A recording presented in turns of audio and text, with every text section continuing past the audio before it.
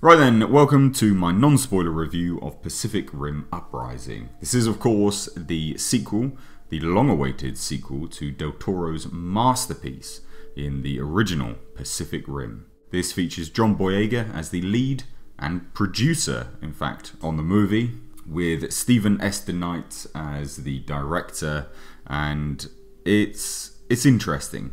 It's interesting. It also has Scott Eastwood in another fairly large role, and on a whole I kind of start out my reviews with essentially, can I recommend this movie? Now, I caught this on Friday, so it was opening weekend, and there was a handful of people in the movie studio, which is surprising because I was expecting this to be quite a packed out theatre, especially because it is opening weekend. It was kind of primed recently around London, but unfortunately it was pretty much dead and empty, and I can kind of see why. I will say just from the outset, realistically, I don't recommend this movie to anyone that actually really enjoyed the first one. Now, I'll kind of go into my problems with it, but I also want to praise some parts of the movie as well. The movie does actually have some quite good lighting in parts. So from a technical aspect, it's not a complete disaster. But if we're looking at the people involved in this movie, a lot of them have a rich history in working on quite lower budget TV properties.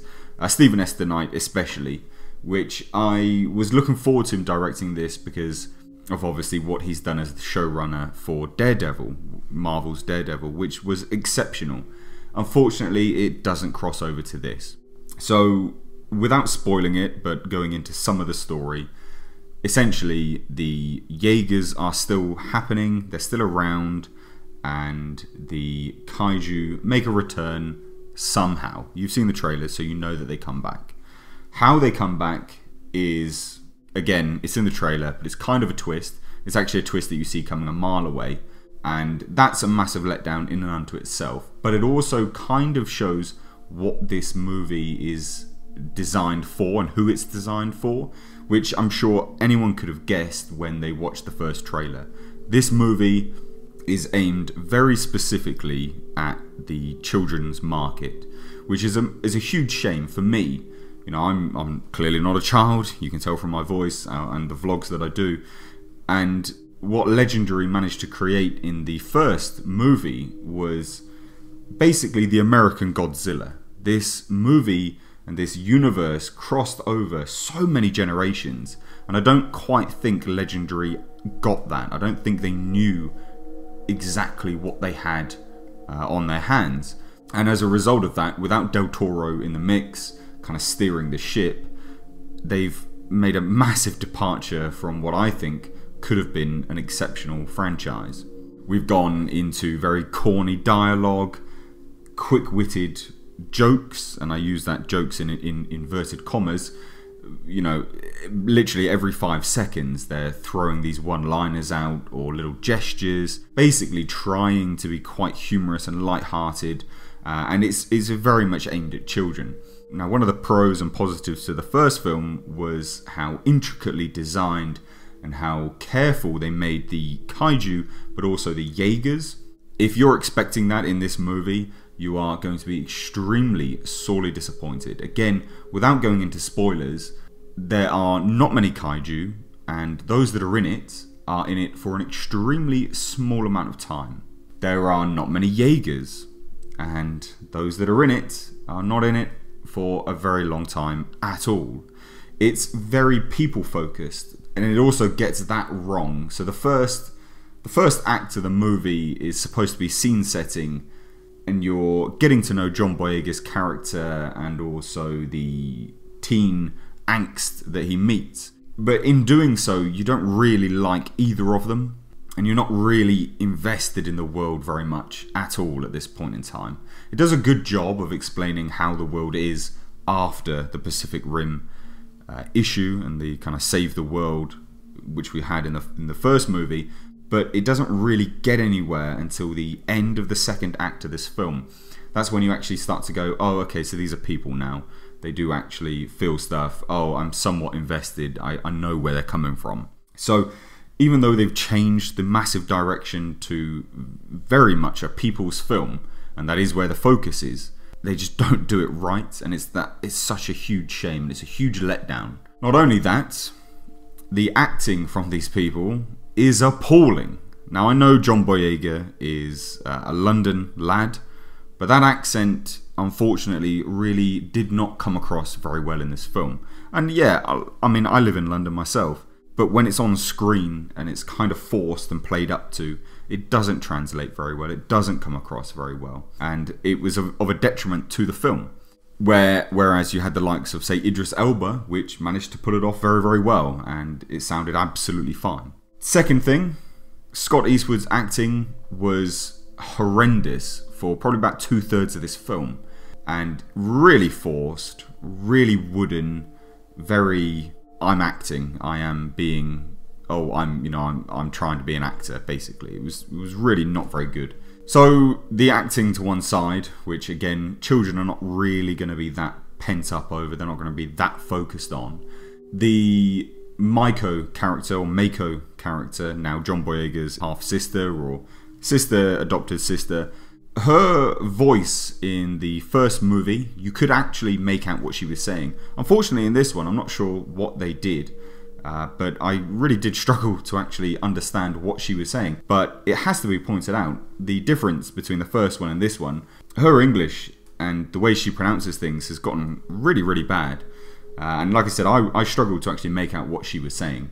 So, acting to one side, vocals to one side, the colour palette that they've done in this film, again, all aimed at children. It's very, very bright.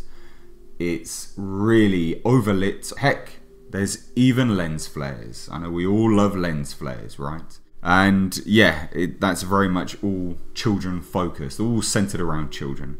Again, a massively stark difference to what we saw in the first movie. A very gritty and dark Del Toro movie, which was what the first Pacific Rim was. This is night and day difference, and it's really, really jarring as well, because you're going into it going, oh, this is Pacific Rim, and you've got that universe in your mind's eye, and then you're presented with something which is completely different in colouring, which is a real shame.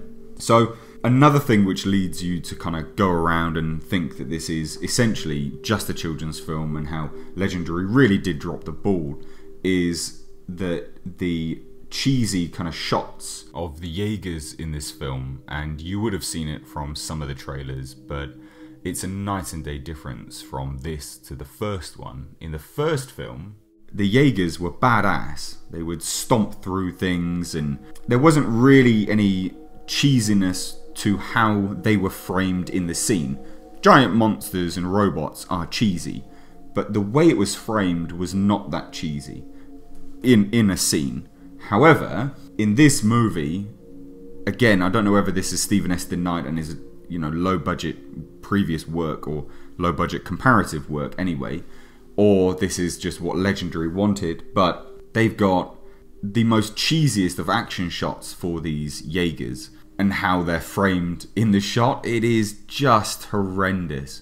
It reminds me of Transformers. Essentially, what we're dealing with here is Legendary dropped the ball. They didn't quite realise what they had. They didn't know that this property and this franchise is now dead in the water anyway, but they didn't understand that this property crosses over to multiple generations, and they've aimed it just clear cut at children, which is an error of judgment anyway. And you're just left with this Transformer-esque, Michael Bay-esque universe now, and it's really, really bad. Like I say, overall, the story works for children. There's a twist that you see coming a mile away. Children would probably like it. There's weird kind of plot devices which you're looking at going, well, that doesn't actually make any sense anyway, but whatever. Again, children would find it fine. The lighting, it's all brightly lit. It's for children. It's to make them go, wow. It's all full of colour and, oh, I love it. The Jaegers don't have any really good designs anymore, and you barely see them. They're in the movie for like 5 minutes, if that. They're just not around. And it's such a shame. In the first movie, you had a real sense of care and attention to this universe. The kaiju seem to be well fleshed out, they seem to be well made, and they all had something unique. And the same as the Jaegers, everything seemed to be really carefully created. This seems to be just slapped together. We'll stick a cool name on this Jaeger, we won't even call this kaiju anything, and they won't have any unique properties anyway, because they're not going to be in the film for very long. I don't know, it's difficult to really rate this movie. I don't rate movies anyway, but I definitely can't recommend it for anyone that actually enjoyed the first one and is, you know, above 12, basically. The soundtrack is alright, I guess, I'll say that, and cinematography wise, there are some good shots here and there, but on a whole, you will be disappointed watching this film.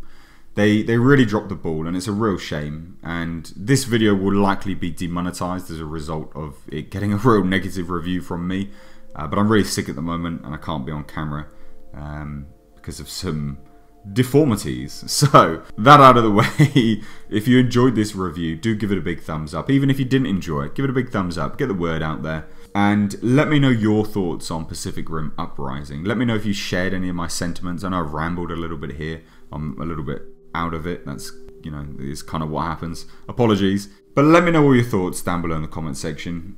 Just as a side note to people that regularly watch my channel, content may be a little bit skewed the next few days just because I'm recovering and trying to get back to normal. So if there is a bit of a mishap with content, I apologise, but I'm pushing through and I'm trying to make some stuff for you all. Anyway, I've rambled, I've spoken enough. Don't go and watch this film. I genuinely can't recommend it for anyone that liked the first one and is above 12. However, on a rainy day, if you want to take kids out, definitely, they'll love it. They absolutely will, and they'll pester you for the figures of the Jaegers, without a shadow of a doubt.